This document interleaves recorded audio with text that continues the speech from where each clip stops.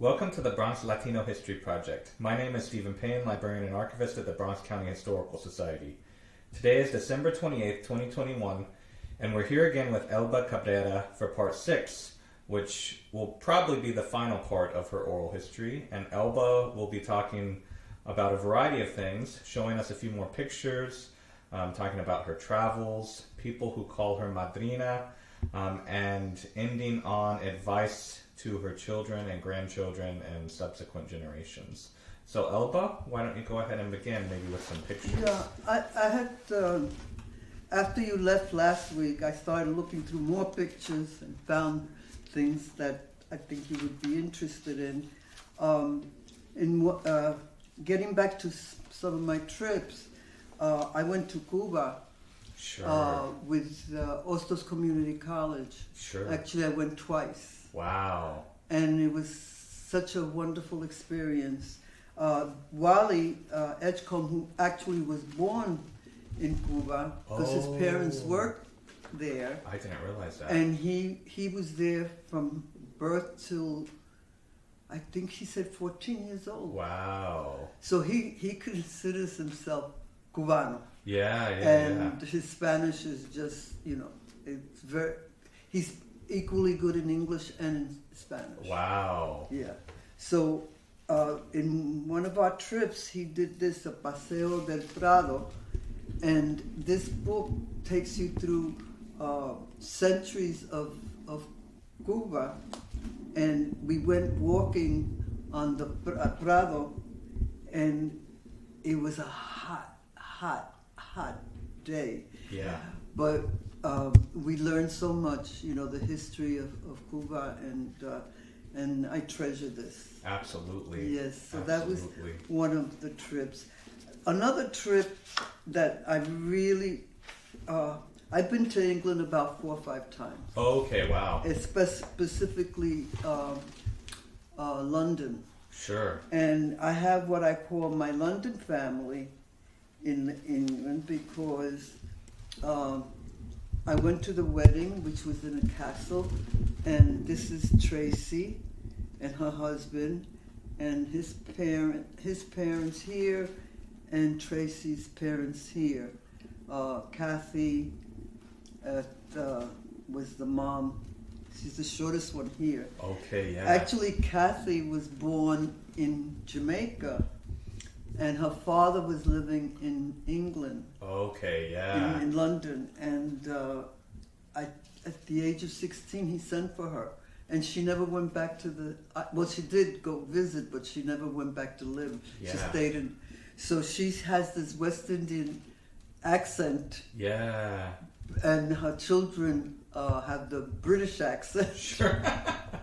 And here we are on one of our little joints in London. You could see this is the public phones. Oh yeah, the famous Yes. red telephone Yes, booths. I don't even know if they have them now because they were beginning to take them down. Yeah, I think I was there a few years ago. I think I saw a couple, but definitely not very many. Yeah. Yeah. And so when I went to visit, and I would go, she lived in Battersea, right, like saying the Bronx. Yeah. And Manhattan, Okay. so they're sectioned off. And what I loved about London is that, especially where she lived, the houses are not. There's no tall buildings. Oh. They're all like two stories. That's nice, yeah. And it's just lovely. And I got to know what buses to take and all that. Yeah. So that was a lot of fun. And I missed them. I haven't been back since it's been a few years, but maybe I'll still be able to do that. Yeah. And I found this picture that was with Lillian and me and my oldest son at an event. I just thought that we should see that. Absolutely. And this is a visit to my sister's house where Donnie, my nephew, is taking care of it. And this is, Donnie's next to me, and Raul, Anita's son, is here. Donnie and me. Okay, sure, yeah. That's in front of the house. And I, whenever I go and he's there, he picks me up in San Juan and he takes me, because it's quite a distance. Oh, sure. Where is the house again? It's off, it's between Salinas and Ponce. Okay, yeah. So it's quite a, even with a car, it's a good, to go to Ponce from there, they have the highway. Yeah. So on a good day, probably a half hour. Okay, sure. Yeah. And this is me before I got married. Okay, yeah. I don't know if I showed you that one. No, you didn't. You didn't. That was, wow. Yeah. So I was 18 there. Okay, I was see. a young girl. Yeah. And then I have, this is my favorite of Lillian. Oh wow, this that's is wonderful. Lillian. And here is Paul when he graduated from high school. Oh, I like that photo a lot. Yeah. Yeah. See, I just don't have the room to have everything out. Oh, I know, I'm sure. And then my son, my oldest son, graduated from Westbury a year before I did. That's right. I remember that's Tony, and that's his best friend. Okay, Frankie. I see. Wow. You can see they weren't. We didn't have gowns. It was just whatever we decided to wear. Sure. Because that's how it was then. Yeah. Especially at Westbury. This picture was taken by my husband of me at some place. I don't know where it was.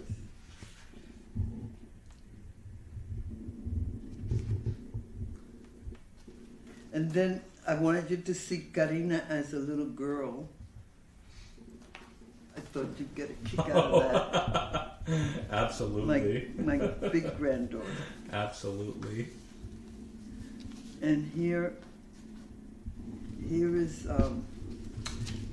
my doctor who brought Paul into the world, Dr. Metzger, and me, and Joey's here, Lorraine, Evelina's oldest daughter. Sure. And Paul. Okay, yeah. This is one of my favorite pictures. Where is that? It was at AHA. Oh, okay. It was either AHA or an event. I think it was AHA. Yeah. He loved to go to the performances of dancers. Okay. Flamenco. Sure. Oh, flamenco. Okay. Yeah. And I invited him, and he came. That's wonderful. Yeah. So this is one of the pictures that I really like. It was Ana Alicia. She took this of me. Yeah, I like that photo a lot too. Yeah. And Nicolas Amor with Karina as a young child. Look at that. Wow. And then I wanted to show Evelina with the local people, organizers and politicians. Sure. And Evelina's right here. Absolutely, right there. And there's... And then Bob Garcia. Bobby Garcia, who was our congressman, he started out being the assemblyman and became a congressman. Sure. And that was one of their events. I recognize some of the people, but not by name. Sure. And Rosana Rosado, who was the Secretary of State more recently, now she's going to work for the federal government. Oh, yes. So here she is with Hillary the day that she got the award. Okay, yeah. Yeah. This came out in the newspaper. Sure. I believe I showed you the picture that I took of her, right? You did, yeah. And I was a three kings twice in my life. Three times. Anyway, this is one time. And the tallest one there is Pedro Peralta. And I don't remember the other man's name. Sure. And I'm in the middle. Yeah. Yeah. This is just a card. Oh, this is a Christmas card from my sister, from Evelina, and she signed it Titi because that was the name that we gave her. Sure. I didn't give her, my aunt did. Absolutely. And that's how she was known as. Wow, yeah. So I wanted to share that. And also, when Petey was alive, he sent us some tapes, some that he had made, and he actually signed it and said, "Enjoy, familia, love, Petey Thomas." Oh yeah, look at that. And there's another one. Actually, there's more than one. There's another one here. And then there's a documentary by Ibrahim Gonzalez of Petey Thomas right there. Okay, yeah. Yeah. A lot of these people made their transition. Absolutely. But they're always in our hearts. Absolutely. And when Petey passed on, we did a tribute to his life. Sure. And I showed you the poster. Well, this was a booklet that was done by two people with Malave and Jose Angel Figueroa. They both worked on it with poetry, and so this is a treasure too. Oh, I'm sure, absolutely. So I wanted you to see that because there were pictures that I didn't have up. As you could see, I don't have wall space. Yeah. I don't even have shelf space. So, yeah. One of the travels that, I told you about Cuba now. It was just a wonderful experience. The people were so warm. Also, I've been to Argentina 4 times. Wow. And Buenos Aires, to be exact. Also, I've been to Uruguay. Okay, sure. Because it's right there. Yeah. You can just, in fact, what we did was that I went with Carmen Vega, my friend who's no longer with us, and we booked from here. We booked Argentina, then to go to Uruguay from Argentina at one point, like a weekend. Sure. And so that worked out beautifully. And we just had a great time. Oh, absolutely.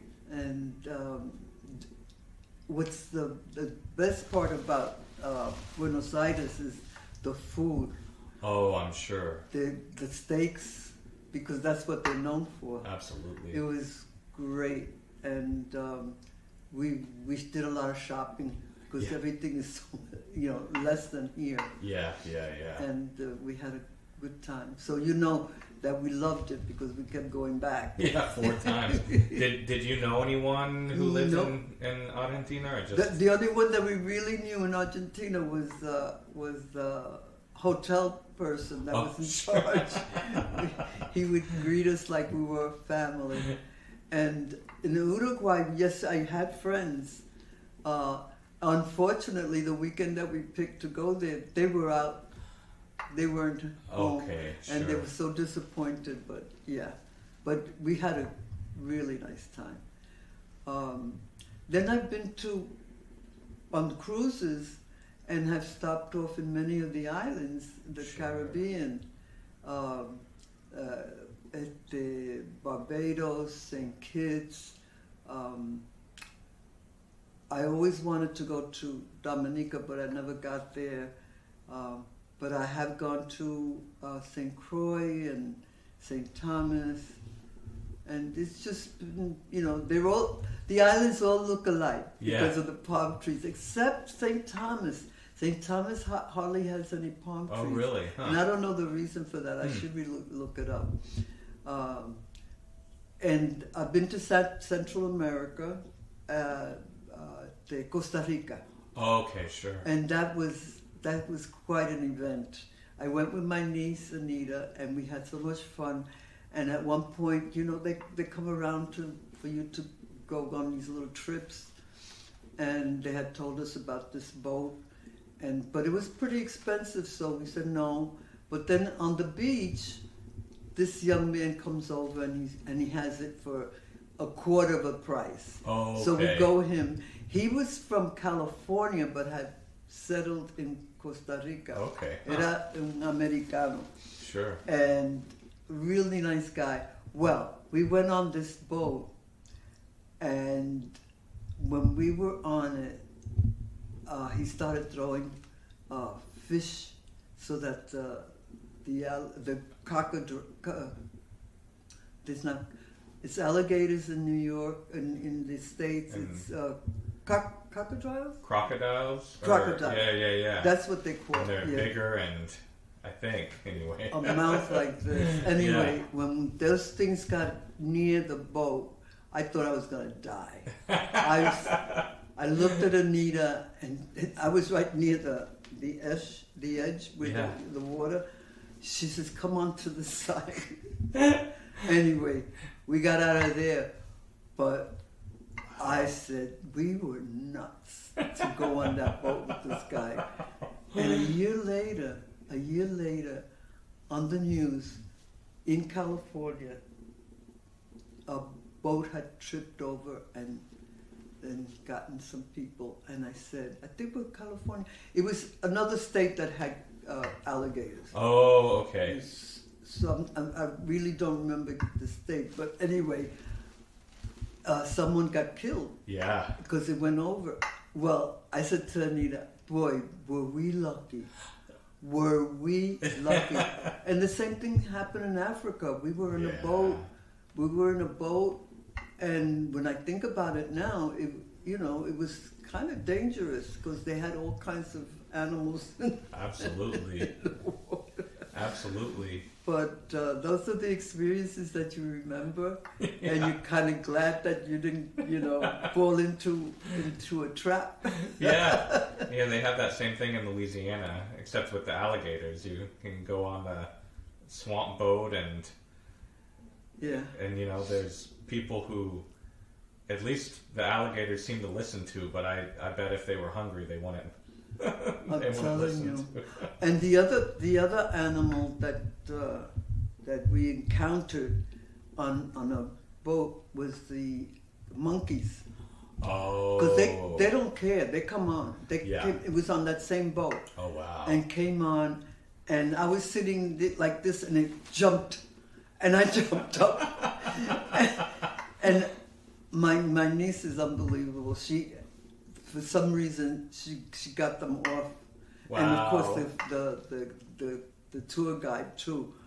But experiences with the monkeys, wow.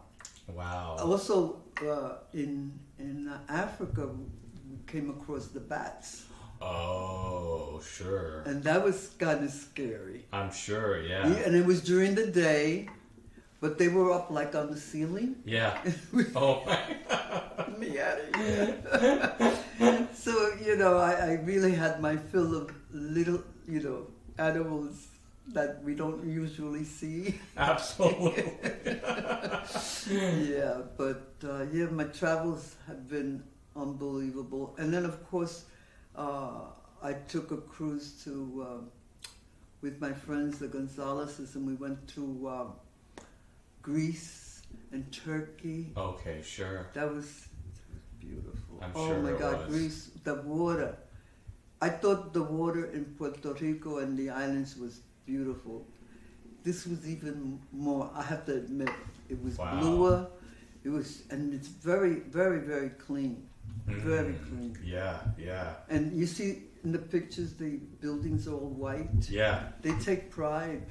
The people take pride in having a very, very clean city or town. Very nice.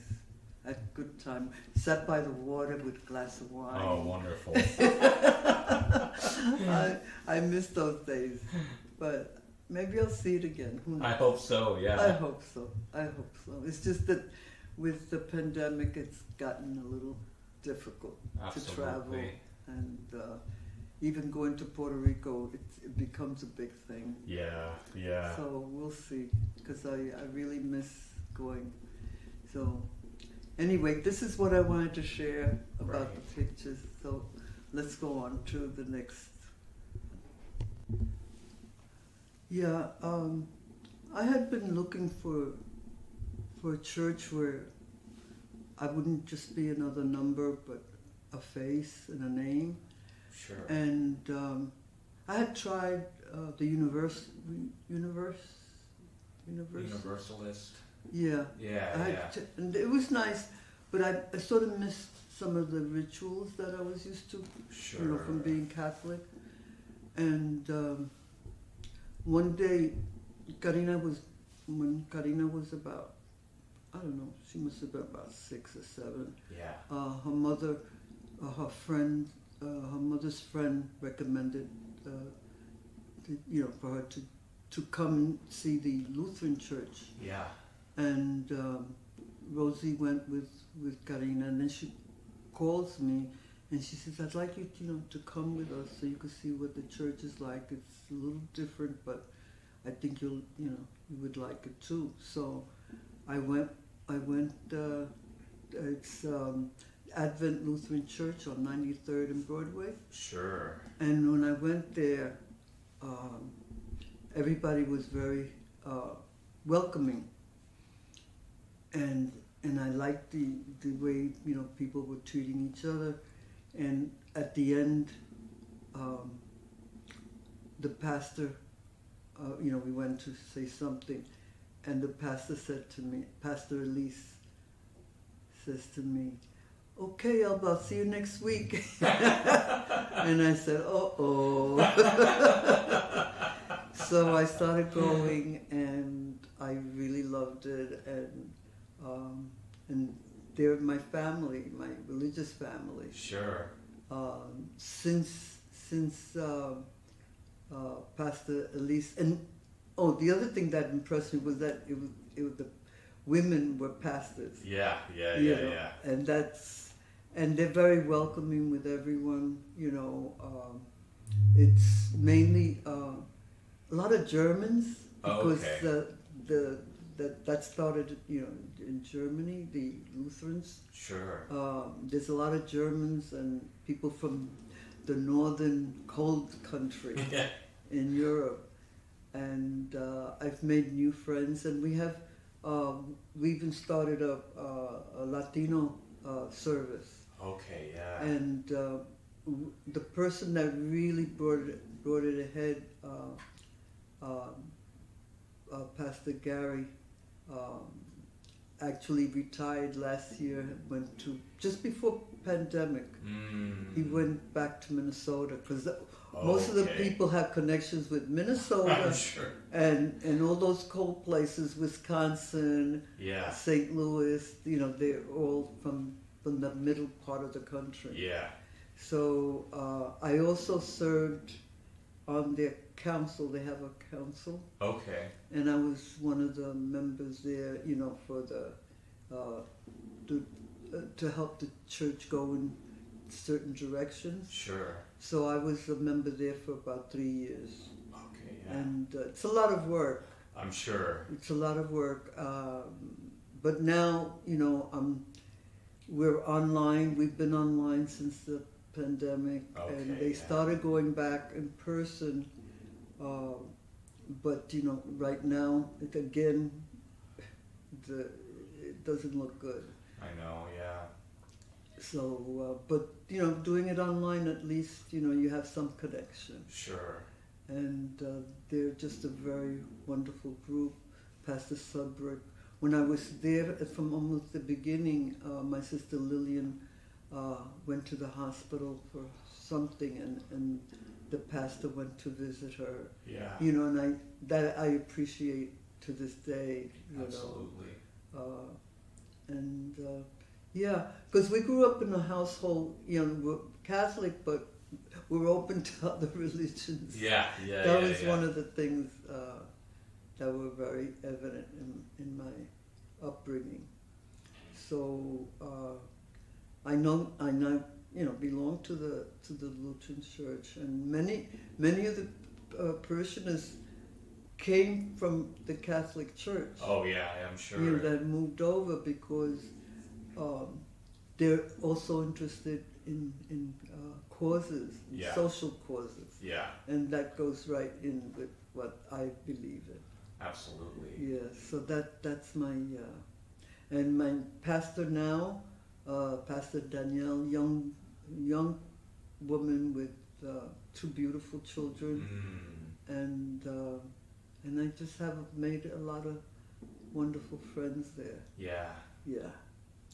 Very, very happy to be there. So I wanted to give a shout out to my religious family. Absolutely. Yeah. Absolutely. Yeah. Very, very nice. So we'll go on to something else now. Yeah, sure. And that is, we wanted to talk about my godchildren, the young people that call me Madrina. Yeah. Because of my connection with the arts. And not only with the arts, but I guess with people. Yeah. So I wanted to mention them because they mean a lot to me. Of course, Wally Edgecombe. Sure. Who was with, who has been with me for the past 40 years. He worked at Ostos Community College, and so he with Tato Laviera, named me La Madrina. Yeah. And it just stuck. Yeah. So Nidia, Wally's wife, calls me Madrina. Tato Laviera, while he was alive, called me Madrina all the time. Yeah. And then Henry Arce, a dear friend, also calls me Madrina. Diana Arce, also. And then later on, Brenda Jimenez Peralta, who I met at Girl Scouts, became someone that refers to me as her Madrina. Yeah. And her mentor. Sure. And then there's Rena Valentin, who has a program on BronxNet. Yeah. Yeah, she calls me Madrina. She calls you Madrina. Yeah. So those are the people that I know. Oh, and Manny Vega. Oh, okay. The artist I see. too. Manny Vega and David Gonzalez, the photographer. Yeah. Yeah.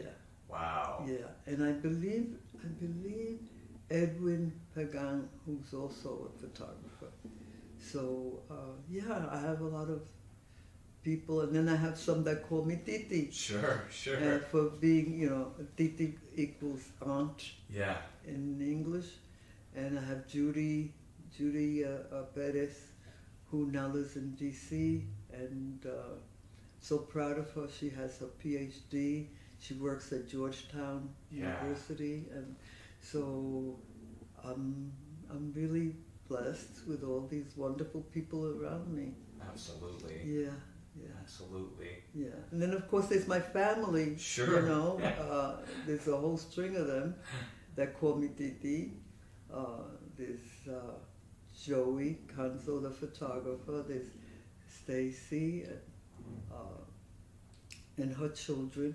And then, of course, I have Anita and Donnie. Yeah. And Jared, who doesn't live here in the States anymore. He lives in Santo Domingo in Dominican Republic. And he's also a relative. So I think I covered it, right? And then, of course, I have my sons. Yeah. And my grandchildren. I have Q, who's my heart right now because she's developing into a person and can talk. I know she's going to be talking like her father, who doesn't stop talking. And she brings so much joy. I'm sure. I'm sure. And to hear her speaking, she's going to a school with Spanish, but what do they call it? It's not bilingual. They have another name for it. But anyway, they teach in Spanish and English. Sure. Dual language. Oh, dual language. Yeah. So she's picking it up quite a bit. That's wonderful. It is. I mean, you should hear her. And when I'll say something to her, she repeats it. And she, it's repetition is the best thing for children at that age. Yeah. Because they really, go for it. And of course, I have my granddaughter, the big one, who you interviewed, and Karina has a talent in art, and I hope that she'll be able to do something with it in the future. I do too. Yeah, I mean she's really good. Yeah. She gave Q a mandolin. Oh. And she actually did the artwork on it. Wow. And it's beautiful. It is beautiful. Wow. So I'm proud of her for that. So those are the things that have been going through my mind. I know once we stop the series, I'm sure there's a lot more. Oh, I didn't tell him this. Occur I to told you. him that, but.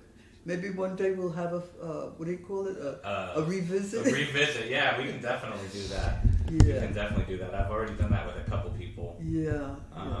Who recorded in the past. And it's just like when I gave my papers to Center for Puerto Rican Studies. Yeah. I gave my papers then, and since then I've given them more and more and more because I'm still here. Yeah, absolutely. And they are just very grateful. They say that's mine. My papers are one of the best collections that they have because I saved a lot. Yeah. Talking about being a hoarder, I hoarded all this paper. Now I know why I do. Yeah. Absolutely. And I'm sure there's things in your papers that you can't really find anywhere else at this point. No, so not at all. Yeah. But I've been very fortunate. The people that I've met, I also acquired a lot of people that were friends of Lillian's and Evelina's. Sure. They became my friends.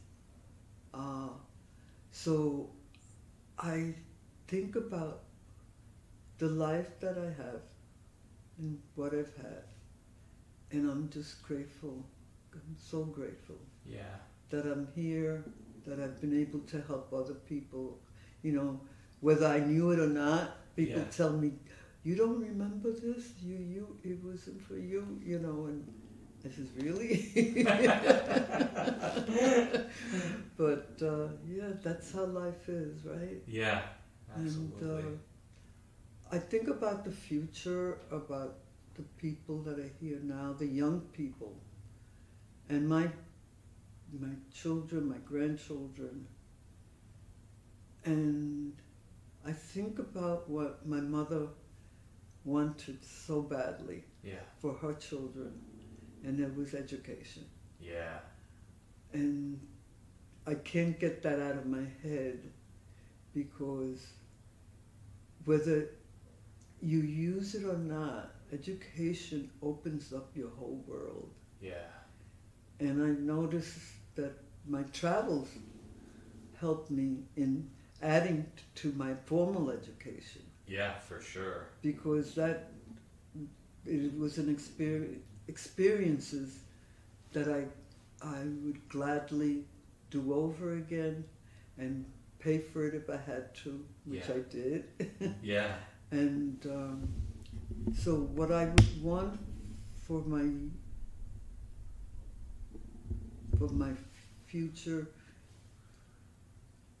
children, no, not children, but grandchildren and great-grandchildren, is for them to follow their dream. Yeah. and get an education, because that will help you in your life. And also to help humanity. Yeah. I mean, that's how I grew up, helping others. Yeah. And you don't realize it, but it does come back to you. Absolutely. As you give your all to these young people, and even to the older people. It's something that you can't buy with money. Yeah. And to be remembered, I mean, I get calls from people during the holidays, or even for my birthday. Yeah. That remember me, and that's more important than a gift. Absolutely. That's the gift. Absolutely, yeah. That's the gift to take and nourish, and that keeps you happy to be in this world. Yeah.